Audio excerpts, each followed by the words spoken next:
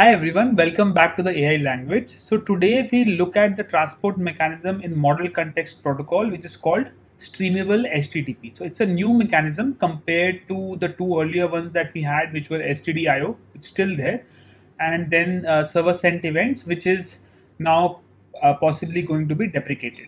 So I'll go over the client to server interactions possible over the life cycle of one session. So you can head over to modelcontextprotocol.io/introduction, and they give a pretty good introduction about MCP. I'll just run through a very few basic concepts over here, and as you might already know that it is a communication standard released by Anthropic, and it's designed to facilitate structured interactions between clients, which we call as MCP clients, and MCP servers, which you can see over here. So these are a bunch of servers over here which are connecting to a host with the MCP client, and this client is, for example, application on your computer or mobile device that requests data or actions and can access other resources as well. So the clients typically host or access an LLM like Claude or GPT or Gemini or whatever, and this can be an LLM based agent, and that can then use MCP. So the agent can use Model Context Protocol and have access to all these servers and tools on the servers. So the agent can decide that it wants to use a tool exposed by one of these servers,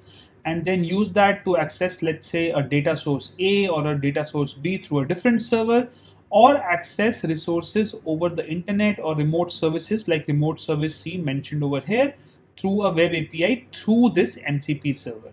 But the communication that happens between the host with the MCP client and the MCP server is through the Model Context Protocol. The server basically processes the client requests and sends back responses, or it can send back streams of messages through server sent events, which we'll look at, and even notifications. So it's a bi-directional client-server communication architecture, as you can see over here. Now, since there is this communication happening, we need to define a standard transport mechanism for this client-server communication, and Anthropic does that, and they give us two of them. So one of these transport mechanisms is Streamable HTTP, and the other one is STDIO.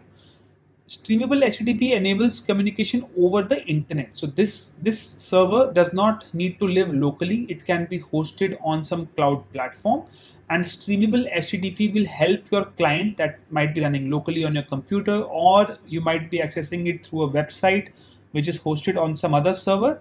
So it can communicate to this external MCP server, which is a remote server, through Streamable HTTP transport mode. So this enables the communication over the internet, and the servers can handle multiple clients simultaneously through continuous message streams. So that's the advantage of HTTP: communicate over the internet and handle multiple continuous message streams with multiple clients.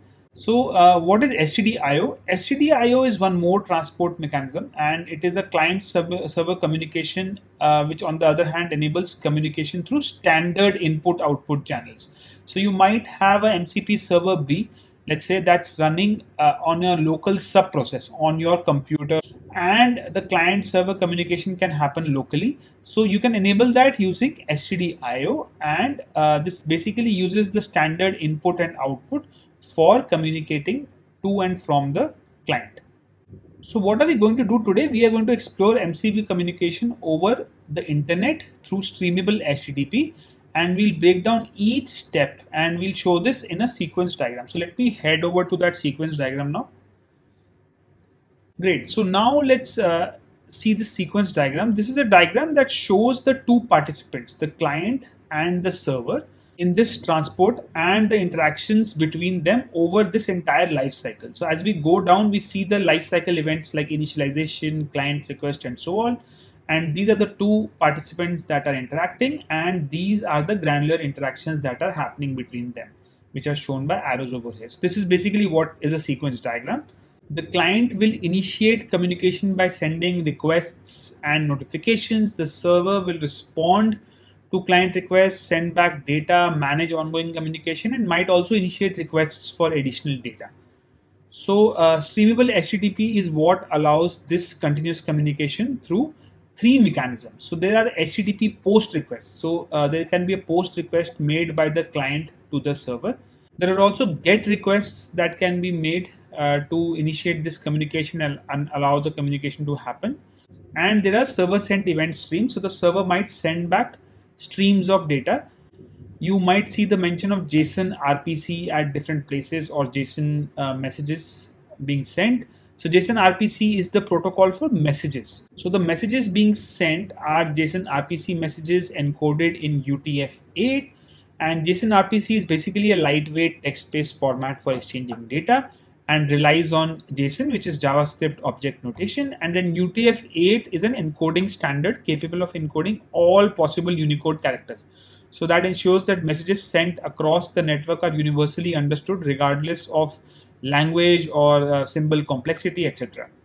So that is the protocol for messages that is being used inside of Streamable HTTP. So we'll look at 5 different aspects of the Streamable HTTP communication lifecycle. So one is initialization, which is shown here in the gray box. So the client does the initialization. Then in the green box, you can see client making requests to the servers and how is that handled. Then in the yellow box, you can see client notifications and responses. So how does the client send notifications or responses to the server? Then in the purple box over here, we have the fourth one, which is listening for messages from the server. So the client can actually listen to messages being emitted from the server. And finally, we have session handling. So how are different aspects of the session handled in Streamable HTTP? So let's start with initialization. The client sends to the server a post request on the /MCP endpoint, which is an initialized request to start the MCP session. It specifies the accepted responses, which is application/JSON, for a single simple response in JSON from the server. And the other one that it specifies is text/event stream, which is basically a stream of SSE messages that it can receive. So as per the Streamable HTTP protocol, the clients must accept both of these. So the client cannot say that, we don't accept SSE messages as a stream. We only accept simple JSON responses. So that can't happen. The client, if you build a client, you have to build for both of these. Secondly, this initialization request does not specify any MCP session ID. So this MCP session ID will be generated by the server. It is an optional ID, but in this full sequence diagram, we'll assume that the server does create that MCP session ID, because that then enables management of the session, right? And then there's the initialized request that is included as a part of this post request. The server will respond with an initialized response. It provides a unique session ID, which is MCP session ID, and this is what we call an initialized response. This session ID will be used for subsequent communications, and if the server responds with the session ID, the clients need to include this MCP session ID in the header for all further requests, and that is a mandate from the protocol. After this initialized response, the client sends a post request on the MCP endpoint with the initialized notification indicating it is ready for further interactions. It will send the MCP session ID and the notification in the body, and the server will respond with a confirmation that it's received the notification with an HTTP 202 accepted response. So that is what happens during initialization. Now we go on to client requests. So what happens over here is that the client, which is represented by this vertical line, sends a post request on the /MCP endpoint containing the session ID, and again with the accept header, which says it accepts both kinds of responses, and a body with the request. So whatever the request is, right, whether I want to run this tool or whatever that might be, the server can respond, and it has two pathways. There's one option which is a single response, and the server immediately sends a single JSON object response, and the response is in the body, and that just basically completes the response.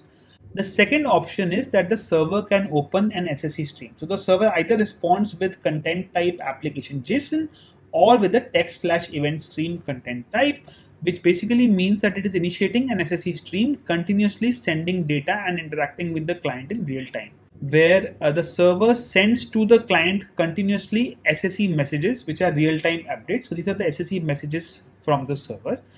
And there's an optional request for input that the server can send, and then the client can respond. It can send the required input back. There's also an optional notification, so JSON-RPC notifications that can be sent by the server to notify the client about whatever might be the important aspects that it wants to. And once all this is done, the server can close the SSE stream with a final response over here.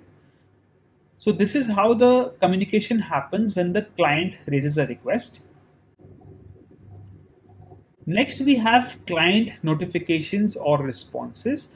So what happens over here is that the client sends notification or responses via post/MCP to the server, and the server responds in two ways. So either it sends a 202 accepted with no body, so it just accepts the notification or response, or it can respond with a 400 bad request, which indicates that some invalid input with some error has been provided, and it will send back an optional JSON-RPC error response as well with this.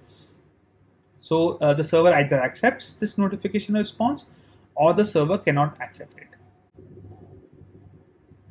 Next is the client listening to messages from the server. So the client can send a GET request to MCP endpoint and request to open an SSE stream explicitly. So it will say it accepts text/event stream with the MCP session ID with the GET request. And what this means is now that the server can respond by saying that SSE is supported and it can open an SSE stream, or the server itself might not support SSE. So SSE can, the server has an option to not support SSE. So it can say SSE is not supported. So this is a trivial case where it says that 405 method not allowed, and that is the response that the client gets back. But the non-trivial case is where it actually opens the SSE stream, and then something similar happens to what we have seen when clients initialize requests. So the server responds by sending SSE messages in a continuous stream, or optionally it can also request for inputs and the client responds with a response, or it can send some kind of a JSON-RPC notification if needed. So these are optional, and if it accepts the SSE stream, it can send messages over the SSE connection. So finally, we have session handling, and how is this done in Streamable HTTP? So the first part is resuming after disconnect. So the client can resume a connection after getting disconnected by sending a GET request to the MCP endpoint with the last event ID. And this is an event ID that the server might have provided in one of the last messages that it sent. And then the server can take in this request and then resume from the last event. So it can replay all the messages post that event ID so that the client can get that information. So the server also has an option to end the session if it wants to for whatever reason, right? And in that case, if a client sends a request with a session ID that the server has closed down, then the server must respond with a HTTP 404 not found response. And the client in turn has to understand that this session is closed, or it might be invalid or expired, and it has to start a new session with the initialization request that we saw in the beginning. So this happens when a request is made from the client with a session ID that is either closed or invalid or expired. And finally, you have the client requesting to end the session. The client can send a delete/MCP request with the session ID. So the server has two options. It can either allow that session termination, and this is the allowed case over here, and the server in this case just sends a 204 response with no content saying that the session is successfully terminated. The server might instead also say that the clients cannot end session like this, and this is something that the server does not allow, for example. So in that case, it can send a 405 method not allowed and session termination is not permitted, which is what is communicated to the client. So this, according to me, are the major interactions that happen between the client and the server in Streamable HTTP when it's used as a transport mode for MCP client server communication. And this covers most of the interactions that happen. There are a few that might not have been covered, and you can actually look at this particular website, modelcontextprotocol.io. To do that, you can actually go to the menu over here, and then you can scroll down to protocol and go to transports. And once you click on transports, you have all the details about how HTTP works, how Streamable HTTP works. And there's a lot of textual detail. I've tried to convert this into a diagram with most of these things, but just as a caveat, you should also read through this. And one of the rules is that whenever you work with some kind of protocol, you understand the ins and outs of it.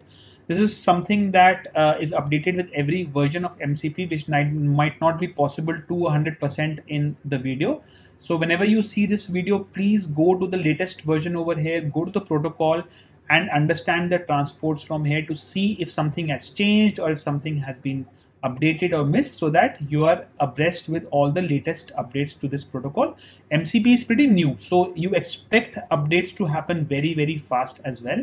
You can see that with Streamable HTTP, which is now going to be the recommended transport mechanism in place of the earlier SAC one. This is the sequence diagram that they have. It has lesser number of interactions mentioned over here, which just simplifies the sequence diagram, I guess, but it leaves out a few of the interactions that we might have covered in the other sequence diagram. So keep this page handy and go through this to look at the latest updates and for anything that I might have missed or maybe represented incorrectly, as this protocol is very, very new and you expect this to change very, very fast. So thanks a lot. That's all for this particular lecture. And what I'm going to do is I'm going to use this Streamable HTTP Transport protocol. And with all this overview, I think we understand it well enough to now start using it for an actual server and client communication. So let's build that client and server interaction for our next lecture on Model Context Protocol and see how this works. And I will see you then in the next lecture. Thanks a lot for watching.